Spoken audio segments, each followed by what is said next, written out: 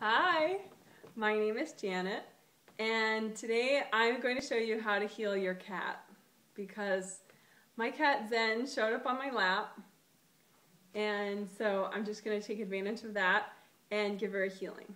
Okay, so for this I would recommend that you watch the hand chakra video first, and then this is of course a little more advanced than that because I'm healing a cat. Jennifer. Anyway, so what I'm doing is I'm using my hand chakras, right?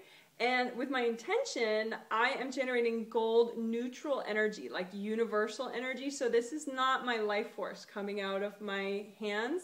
It's like a universal energy coming out. So that way I'm not running my energy through my cat because that would really mess with her mind if I were doing that. That would not be nice. So we want to be nice to the cat, want to help her out. So I'm just running gold universal energy through her, and as you can see, since she settled down, she likes it, you know. She's probably used to it, you know, living with me for so many years.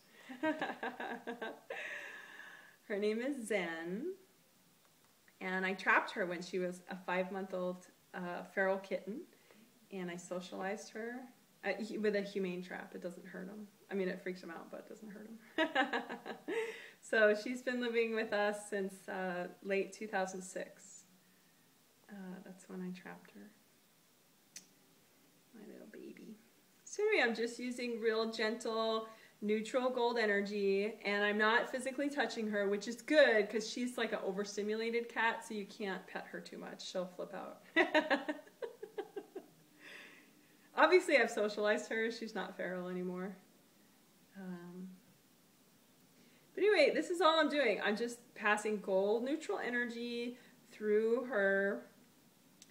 Animals do have chakras, you know, but I'm not really worrying about that too much. She's pretty balanced as it is, so I'm not like healing each one of her chakras individually. And, you know, they'll pretty much show you when they're done. See, she's done now. So anyway, that's how you heal your cat. Bye.